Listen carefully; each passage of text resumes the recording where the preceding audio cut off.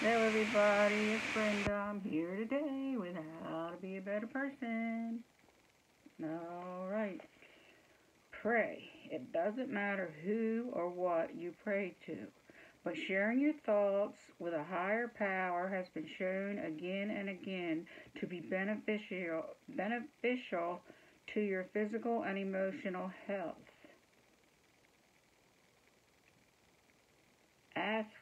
Athletes confirm it. It may report feeling something mentally, a cloud, the moon, even a ceiling fan. Saying whatever kind of prayer feels right to you, whenever it occurs to you, will help you feel more supported and understand. Don't know what to say, simply say thank you. It's a nice day to nature, a spiritual connection. Meditate. Meditation does three crucial things to promote relaxation.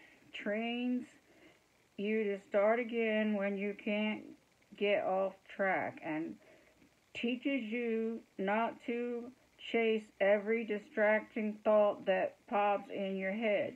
To meditate, don't overthink it.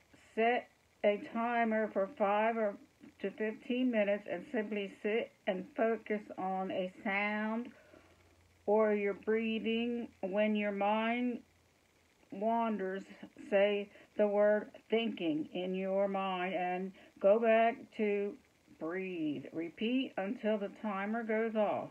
Meditate again tomorrow.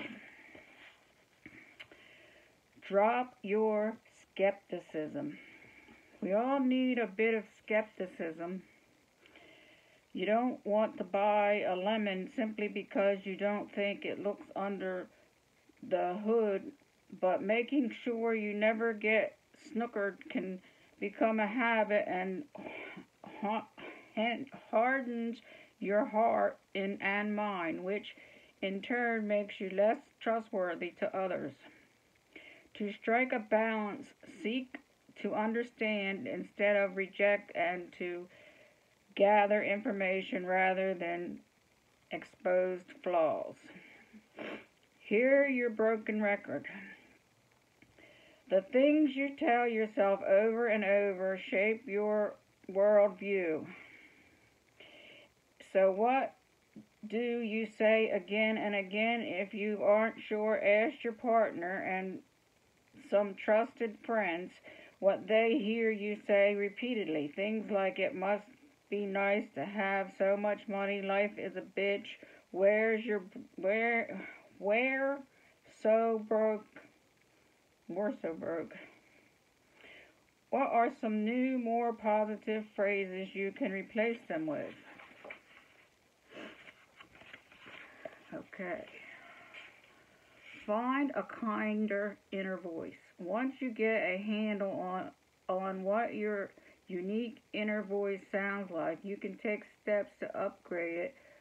After all, you can't change a habit you don't know you have. How would Glenda the Good Witch talk to you, or your dog, or your best friend? Choose whose guidance you want to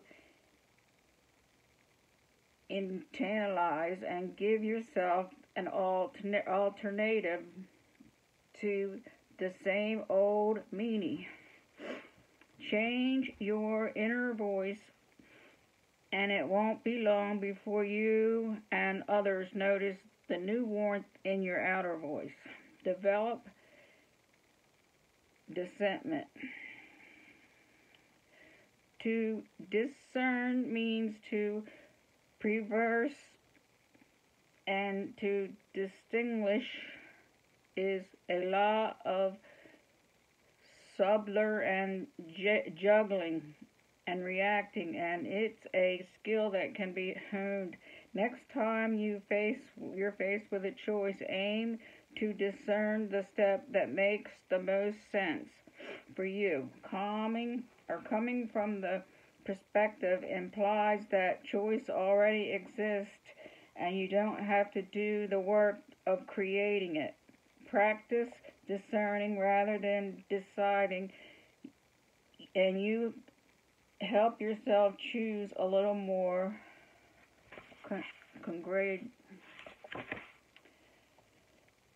congratulatory.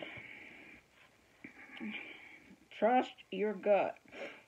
Your intuition is the wise part of yourself that senses what's in your best interest and what is not. The problem is intuition speaks quietly and sometimes captively, kind of like Yoda, so it's easy to ignore or dismiss.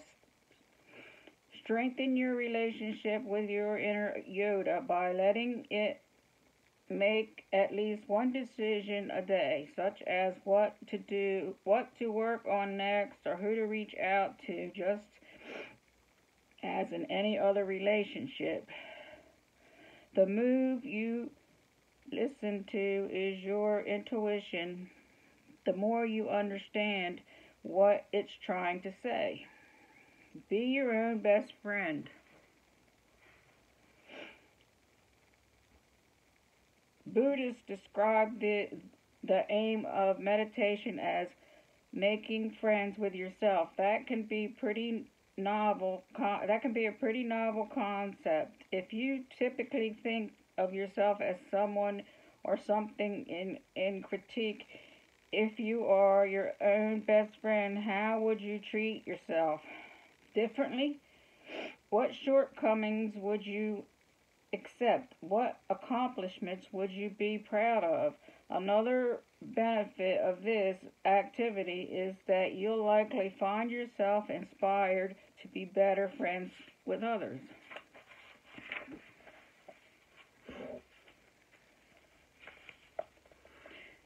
How to recharge best. You're wondering why you always feel worn out. You must not be giving yourself the right conditions you need to rejuvenate. Introverts require solitude while extroverts need to be around other people. If you don't know much about your personality type, take an online Myers-Briggs personality test. You'll be surprised how much it can help you understand the conditions you need to free your best. Aim to accept. You may wish your spouse were more organized or your child were more successful, but wanting them to be different than they are only weighs you down. Until you drop the resistance and accept them as they are, you won't be able to find an understanding or peace that they won't find with you. The more you remind your spouse to put his wallet in the same spot every night, the more he'll be inspired to commit on habits of yours that drive him crazy. How it takes you so long to answer a text, say, when you accept that he's a messy guy, he's more likely to find his way to the new habit because he won't feel compelled to rebel against you. This magical thing about acceptance is that once you can access it, the thing you are resisting often changes all on its own. The dramatic shifts and new possibilities open up. Thank you for listening. That is my reading for today. Until next time. Bye.